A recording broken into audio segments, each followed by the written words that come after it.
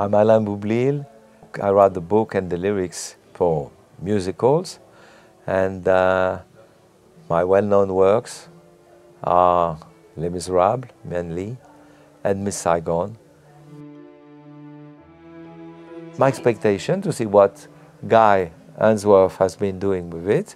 I know him from other shows because we've been working together in the past, and I think it's his first time he does a big thing like that on his own, and I cannot wait to see, and I know from what I hear that apparently he's done it.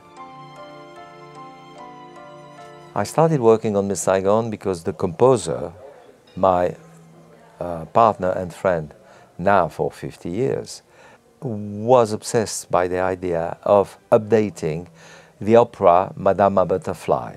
So we were looking for what period in time we could retell that story of a misunderstanding between two countries which reverberates and becomes a misunderstanding between two young people in love, which to both of us was like a very both tragic, moving and incredible love story which we wanted to tell with new, younger characters in a different setting.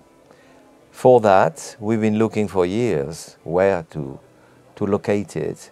And my partner, Claude-Michel Schönberg, one day came upon a picture of a young girl on her own, maybe 7 or 8.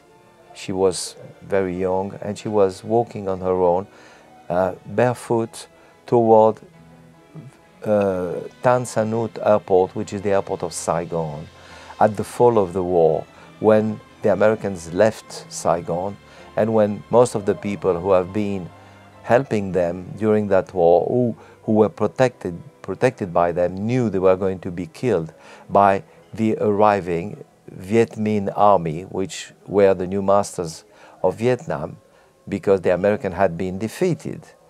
So this girl, her tragic destiny, when he saw another picture showing the girl handed by her mother to an unknown American soldier who was leaving the country forever, and telling her, because she was born from her having made that child with an American GI, so he was worse than anything.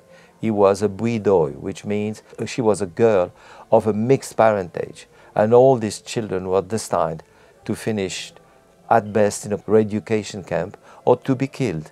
So she wanted her girl to have a destiny elsewhere, and she was saying, take my child. Imagine a mother handing her child to an unknown man and saying, find her father.